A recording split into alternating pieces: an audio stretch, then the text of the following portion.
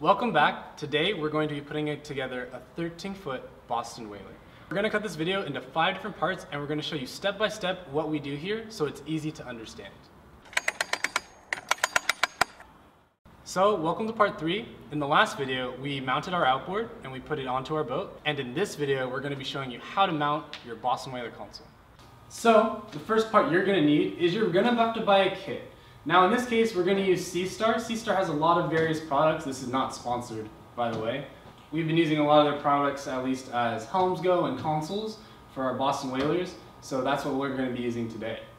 So here, this is what we normally get stuck using.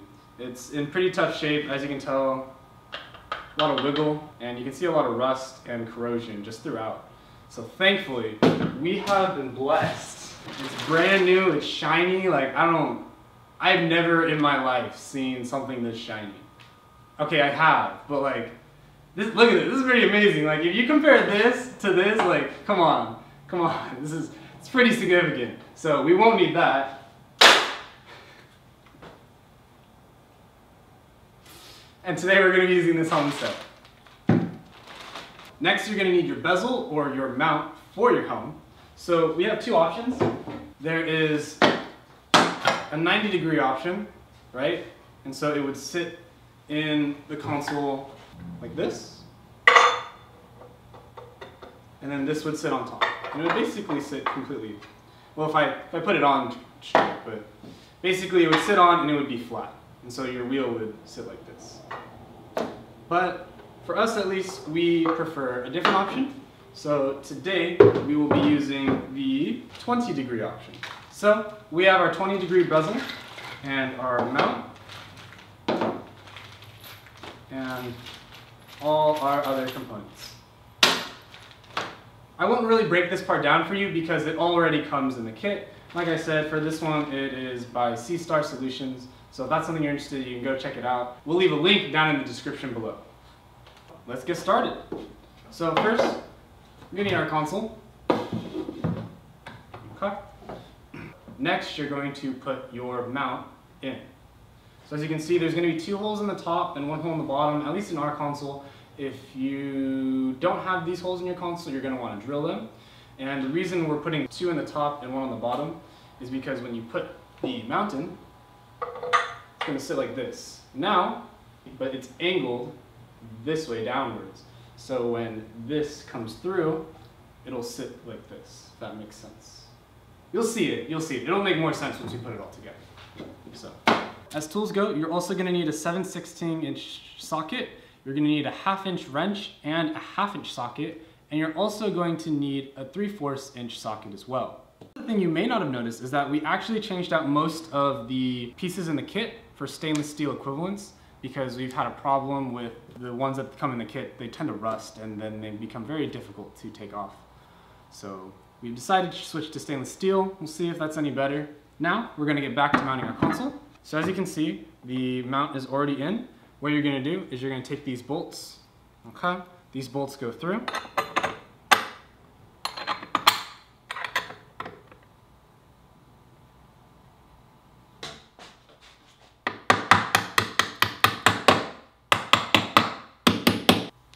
You might need a hammer, you may not. Now that you have your bolts through, you're going to take your washers and the nut, and you're going to go on the back side of the console.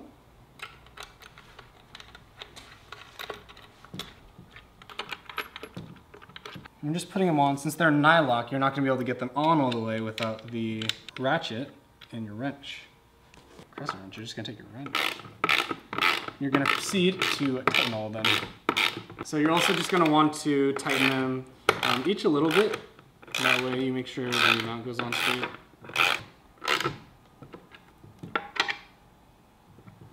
Okay, there we go.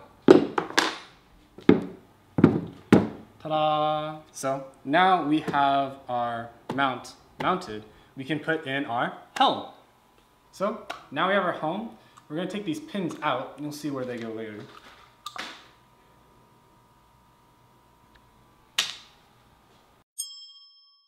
So the helm is going to come up through here, and you're just going to want it to line up with these 3 holes here.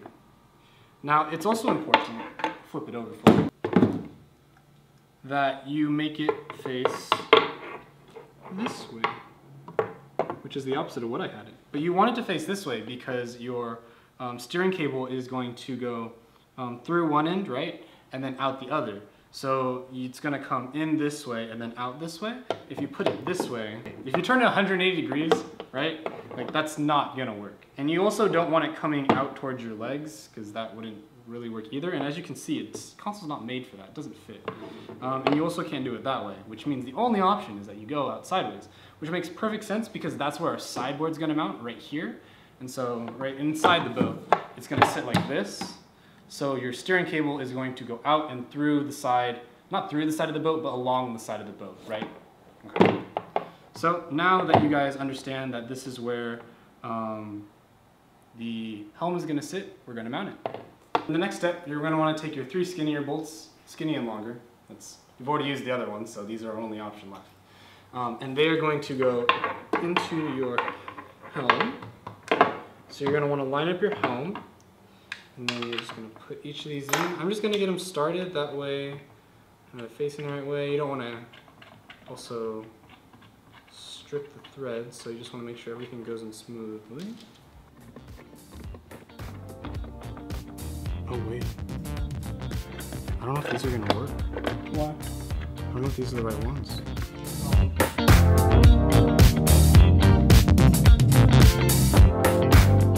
Got an idea. Or not. So to clarify, we won't be using these ones. Instead, we're going to be using these shorter, small ones. For some reason, they didn't come with it, but I know these are the right ones because we've had it for other styles of C-Star helms. So there's the third one.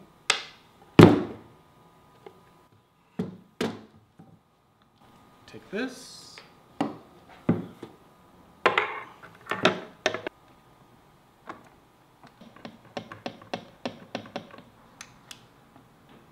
Scott making his guest star appearance in this video. Alright, that's all we'll see of him the rest of the video. So, I'm just getting these started. I'm not tightening down all the way. I just want to make sure I get them started and lined up before I do all the tightening. Okay. Now we're good. Now that we are all set up, we are going to move into the next step, which is going to be putting on the cover. Ta-da! That's not all there is to it. Give me one sec. There are 2 screws that go in here and here. And you're just gonna line them up. You're gonna wanna make sure it's even. And then you're just gonna screw them in. So I'll go grab a screwdriver. We'll do that right now. Oh, there you go. Okay, and we're all set. There you go, pretty secure. So now that we've done that, we're going to take our key, which is this thing that looks like half a circle.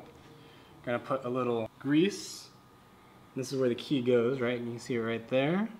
And then don't be afraid to get your hands dirty. Get a little bit on the key. Next, as you can see in this wheel, there's a little spot right here for a key. That'll allow it so that when you turn it, instead of just spinning on this shaft, it'll actually have the key spin the shaft and the wheel at the same time together. So I'm gonna line up this little slot right here with the key. There we go. Ta-da! Okay. Next up, you're gonna take your washer and you're gonna put it right there. Then you're gonna put the nut on. Oh. Now, you're going to take your 3/4 socket. Wow, look at that. That barely, okay, I'm gonna get an extension. I'm gonna tighten this bad boy. Awesome. Now we're on. Now it won't come off. Now I just, see? Sturdy. 10 out of 10. Okay, maybe 9 out of 10 because of all the issues, but now we're looking pretty good. Your helm's on, your wheel's on. All you need is your steering rod. Steering cable. Here we have our steering cable. Scott's holding the other end. This is going to go through here. It's going to come out the other end. So then you would just have all this greasiness. Yeah. So to prevent that from just getting everywhere, you have a cover. And so this cover goes in here. We're gonna stick that in there, make sure it's secure. Then this pin, like I said earlier, is gonna come right in here. There you go. So this job doesn't require 2 people, but 2 people definitely makes it easier. So I'm gonna have Scott feed, and then I'm going to continue to pull it through with the wheel. So Scott. Oh, there it is. Okay. Then it's gonna click. Ta-da! That's how you know when it's in all the way. Take that second pin, just put that back, and there you have it. Now we're done.